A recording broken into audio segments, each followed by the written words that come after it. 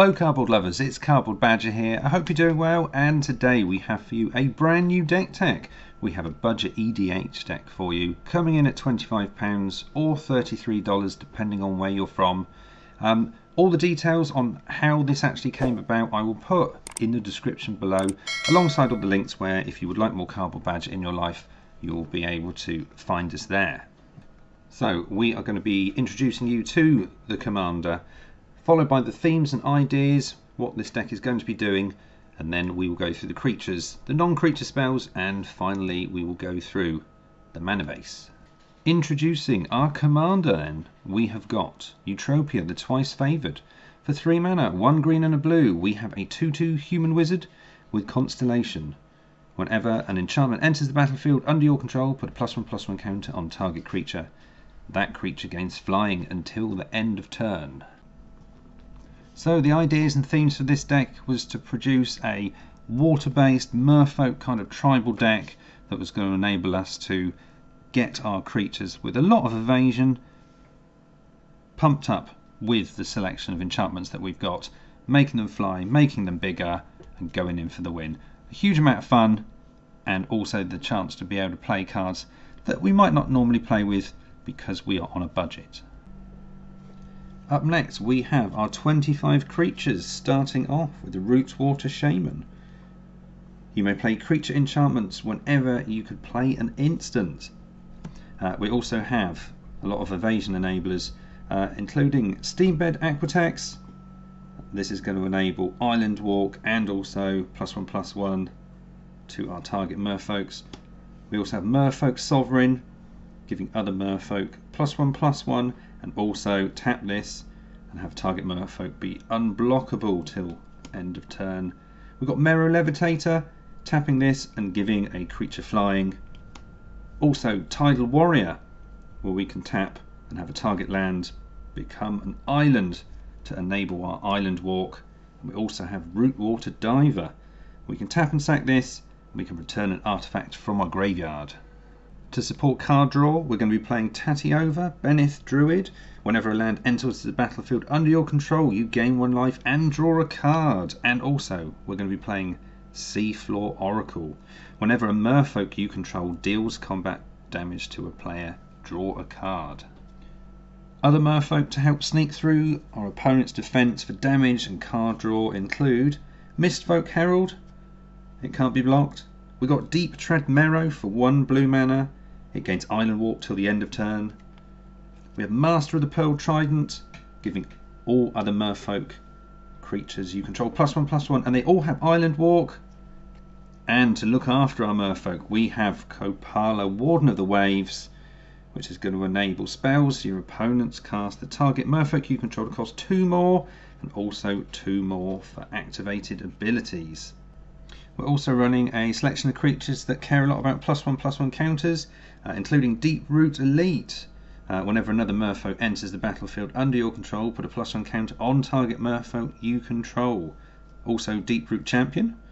When you cast a non-creature spell, put a +1/+1 counter on Deep Root Champion. We've got Merfolk Skydiver. It comes in, you can put a +1/+1 counter on a target creature, but for 5 mana it also gives you the chance of Proliferate. We've got Merfolk Branch Walker that will explore. Also Combine Guild Mage as well, enabling us to put more +1 counters on and also move them around onto other creatures that might be a bit smaller. And we also have Forerunner of the Heralds. We're also going to be playing Tallarand, Sky Summoner. When we cast an instant or sorcery spell, create a 2/2 blue Drake creature token with flying, so we've got some blockers. We're also playing Caliphate, Beloved of the Sea. This is going to enable our opponent's targeted spells to cost 1 more mana. Also Harbinger of Tides, so we can return an opponent's tapped creature back to hand. Also Swift Warden with Flash, giving one of our merfolk hexproof till the end of turn. And also Jungleborn Pioneer, a merfolk scout. When it enters the battlefield, create a 1/1 blue merfolk creature token with hexproof, which is going to enable an additional ETB. And our final 2 creatures, and they're not merfolk. We have got Whitewater Naiads, a nymph. It's got constellation, so whenever Whitewater Naiad or another enchantment enters the battlefield under your control, target creature can't be blocked this turn. And finally we have got Deep Sea Kraken, 6/6 Kraken for 10. It can't be blocked, which is great, and it's got Suspend 9. Whenever opponent casts a spell, if Deep Sea Kraken is suspended, remove a time counter from it. And those are our 25 creatures. Up next we have our non-creature spells. We're going to start off with the most important enchantments, because that is what Eutropia, the Twice-Favoured, wants. We want to play loads of them. We've got 18 in the deck, and every time we play one we're going to be putting a +1/+1 counter on one of our creatures, and obviously till the end of turn we're going to be giving it flying. And we're going to be starting off with the most important one, because it is our alternative win con. We've got Simic Ascendancy. When you place one or more +1/+1 counters on a creature you control, put that many growth counters on Simic Ascendancy, and at the beginning of your upkeep, if Simic Ascendancy has 20 or more growth counters on it, you win the game. So to support that, we have got Hydra's Growth. When Hydra's Growth enters the battlefield, we put a +1/+1 counter on enchanted creature, and at the beginning of your upkeep, double the number of counters on enchanted creature, getting towards Simic Ascendancy extra fast. And also we've got Retreat to Kazandu, a landfall trigger. Every time we play a land, if this is out, we can gain 2 life if we need it, or we can put a +1/+1 counter on target creature. Next we have enchantments that care about lands. We have Psychic Venom. Whenever target land becomes tapped, Psychic Venom deals 2 damage to that land's controller. We also have Chronic Flooding.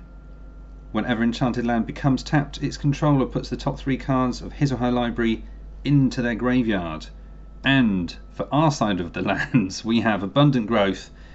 When Abundant Growth enters the battlefield, we draw a card, and also we can tap and add 1 mana of any colour to our mana pool. Enchanting our opponent's stuff to hinder them, we have Betrayal. Playing this on a creature an opponent controls, if enchanted creature becomes tapped, we draw a card. We've also got Backfire. Backfire dealing 1 damage to target creature's controller for each 1 damage dealt to you by that creature. And also Encrust. Enchanting an artifact or creature, an enchanted permanent doesn't untap during its controller's untap step, and its activated abilities can't be activated. For card draw, we are playing Bread for the Hunt. Whenever a creature you control with a +1/+1 counter on it deals combat damage to a player, which should be most of our merfolk, and obviously a lot of them can have evasion, we will draw a card. Also Alexis Cloak. Enchanted creature can't be the target of spells or abilities. We also have Traveller's Cloak. Enchanted creature has Island Walk of the chosen type, and when it comes into play, also draw a card. And also we have got Starlit Mantle. When Starlit Mantle enters the battlefield, enchanted creature gains hexproof till end of turn. It's got flash, and it also gives our enchanted creature +1/+1. We have Strength from the Fallen, an enchantment that's going to pump up one of our creatures every time we play an enchantment, dependent on how many creatures are in the graveyard. We've got Mantle of the Webs. Enchanted creature gets +1/+3 and has reach. Cartouche of Knowledge. It's going to get +1/+1 and flying, and we get the chance to draw a card. And also we have Downdraft, an enchantment that can just sit there, and for 1 green mana we can have a target creature lose flying until the end of turn. And our final enchantment, Deep-Root Waters. Whenever you cast a merfolk spell, which is the majority of our creatures, we are going to create a 1/1 blue merfolk creature token with hexproof. So this is obviously going to make lots and lots and lots of additional ETB triggers. Now we've finished with all the enchantments, we're going to go through the remainder of the non-creature spell cards. We are going to go with Growth Spiral and Cultivate. For some mana fixing and ramp, we'll also have Broken Bond, destroying target artifact or enchantment, and being able to put a land from our hand onto the battlefield. And to replace some of our cards later on, we have got Gaia's Blessing. Target player shuffles up to 3 target cards from their graveyard into their library, draw a card. And for returning, tapping and flickering, we've got Engulf the Shore, returning to their owner's hands all creatures with toughness less or equal than the number of islands you control. We've got Sleep, and we also have Venser's Diffusion, returning target non-land permanent or suspended card to their owner's hand. In addition to that, we've got Unsummon and also Essence Flux. We also have Artful Dodge. Target creature is unblockable this turn and it has flashback. We have Aquatex Will, putting a flood counter on a target land, and that land is now an island if we happen to have a merfolk. We also draw a card, so another way of enabling island walk. We have Simic Charm, and we also have Reality Shift, exiling target creature.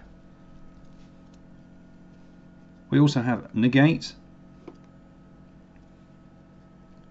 Cancel, and we also have a Fog. And our final 3 cards before we get into the mana base, we've got some artifacts. We've got Nurok Stealth Suit. A quick creature can't be the target of spells or abilities, and for 2 blue mana we can attach the Stealth Suit to target creature you control. We also have Inquisitor's Flail. If a quick creature would deal combat damage, it deals double that damage instead. And also Loxodon Warhammer. A quick creature getting +3/+0 and has trample and lifelink. And finally we have our mana base. We have 37 lands in total. We have Evolving Wilds, Terramorphic Expanse, also allowing us to sack it and go and look for something else, Blighted Woodland, Thornwood Falls for a duel, and also Simic Guildgate. In addition to that, we're going to be playing 22 islands and 10 forests. So there we have it. That is the entire budget EDH deck, Flying Fish. I hope you've enjoyed the video. If you have done so, please let us know in the comments below. And also, if you would like additional budget deck techs, please let us know. Would you prefer Boros to be the next deck tech, or the most recent one I have built, the Esper deck? Pop it in the comments, and obviously whichever is the most popular, that will be the next one that I do for the channel.